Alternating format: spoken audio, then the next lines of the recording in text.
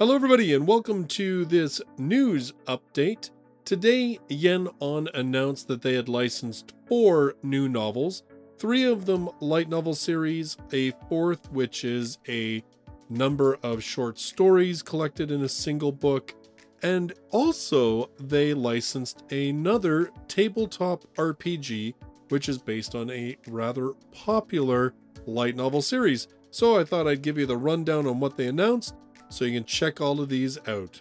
The first title that they licensed is called The Holy Grail of Eris. The story is by Kujira Tokiwa, with illustrations by Yuunagi. This has 3 volumes and the series is complete. Connie is a young noblewoman whose only standout quality is her sincerity. Maybe that's why she loses her fiancé and gets framed for a crime in the span of one night. Just as all hope seems lost, the ghost of an infamous villainess who was executed years ago possesses her and clears her name.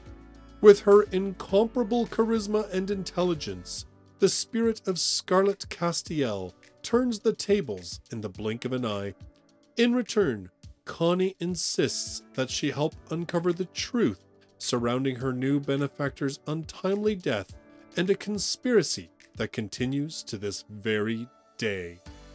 So what's kind of cool about this is that Yen On is saying that this is a little bit different because it focused quite heavily on a mystery element, which is something that anybody who's been a long-time viewer of the channel knows that I am a very big sucker for. So this one I am kind of interested in. I mean, the setup sounded good from the start, but when they're saying that it is much of a more mystery focused novel, they've got my interest. Next up, they licensed The Vexations of a Shut-In Vampire Princess. This one is written by Kotei Kobayashi with illustrations by Riichu. This one has 5 volumes currently in Japan and it is still ongoing. This also won the Excellence Award at the 11th GA Bunko Award. Shut-In Vampire Tere Kokomari, or Komari for short, awakens from her slumber to find she's been promoted to a commander of the army. The thing is, though, her new squad has a reputation for being violently insubordinate, and although Komari was born to a prestigious vampire family, her hatred of blood has made her the picture of mediocrity, scrawny, uncoordinated, and inept at magic. With the odds stacked against her, will the help of her trusty maid be enough for this recluse to blunder her way to success? So this one, obviously much more of a comedy series. They, in their press release, actually compare this a little bit in its feel to The Eminence in Shadow. So that's a pretty good series that I know a lot of the people who view this channel have enjoyed at least even a little bit. So that one has me a little bit curious about this title. In addition, they also licensed Warlords of Sigrdrifa, Rusalka. Now, this one is a prequel series to the anime. The story is by Tappei Nagatsuki, who of course is the author of riichu, so some pretty good pedigree there. Illustrations are by Takuya Fujima, with character design by War Wings Club. As I said, this is a prequel to the anime. There's 2 volumes. Now, Nagatsuki actually wrote another 2-volume prequel series that is after this one, that's Warlords of Sigrdrifa Sakura, but I don't think that's part of this license. I think it's just the Rusalka right now. The arrival of mysterious invaders known only as the Pillars threatens to wipe out all of civilization. Humanity's last hope rests in the hands of the Valkyries, young women bequeathed with supernatural aircrafts by the god Odin to send the Pillars back whence they came. A sky-high fantasy from the author of riichu. So I actually didn't watch the anime of this one because I knew that it was being written by Nagatsuki, so I kind of thought that it was maybe based on a light novel, but it appears, I guess, that the series stands on its own that this is just a prequel to the anime. So if you love Nagatsuki stuff, if you love the anime, this would definitely be something to check out. Finally, for the novels that they licensed Josee, the Tiger, and the Fish. Now, that's actually a short story. It's one of 7 short stories that are in this volume, all written by Seiko Tanabe.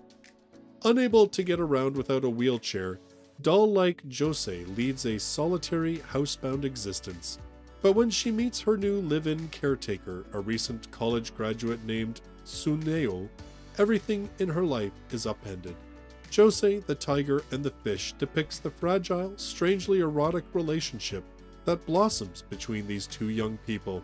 In addition to the title story, this collection also includes 7 short stories centering on working women and the myriad of loves and partings throughout their lives. Now, in their press release, they say that this short story was actually originally published in Monthly Kadokawa back in 1984. And since then, apparently it's been widely celebrated. It's been adapted into live-action films in both Japan and Korea, and in 2020 it was made into an anime film. So this obviously is a story that's had quite a following for a good number of years. I did not actually see the film. I'm guessing that's where they've gotten the image for the cover from. I'm curious what your thoughts would be if you saw the movie. Let me know in the comments down below. And then finally, as an interest to light novel readers, they have licensed the tabletop role-playing game of Goblin Slayer. This is adapted by Tadaki Kawahito and group SNE. Story is by Kumo Kagyu, who is the author, of course, of Goblin Slayer. The Adventurers Guild has a long list of quests for you and your party, rescuing young maidens from ritual sacrifice, quashing a heretical ceremony in ancient ruins, and locating lost treasures within a crypt teeming with skeletons and specters. In this tabletop RPG set in the world of the Goblin Slayer series, you'll find faithful reproductions of the various races and classes taken straight from the novels. Now, this of course is very interesting because of course Goblin Slayer heavily influenced by D&D, by tabletop RPGs, so kind of coming full circle with this one.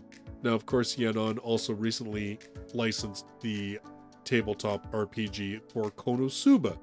So kind of interesting to see this happening. I'm curious to see how successful these are and to see how much more of these we might get. As I understand it, Japan has quite a number of TRPGs and a number of them based on popular sort of light novel properties. So it'd be interesting to see just how many more of these we get and how well these do, and yes, even how well they play. So those are the light novels and TRPG that Yenon announced that they had licensed today. Now, they also announced that they had licensed 8 manga titles in addition to all of these. Some of them you might be interested in because they're manga versions of light novels. There's also some spin-offs of light novel series. If you want to check out all of those, I'll leave a link to the press release that's over on EnglishLightNovels.com in the description down below. So in the meantime, what do you think of these announcements? What are you looking forward to? What do you know of these titles? Let me know in those comments down below. In the meantime, thank you so much for checking out this video. I look forward to seeing you in the next one. Till then, bye bye for now.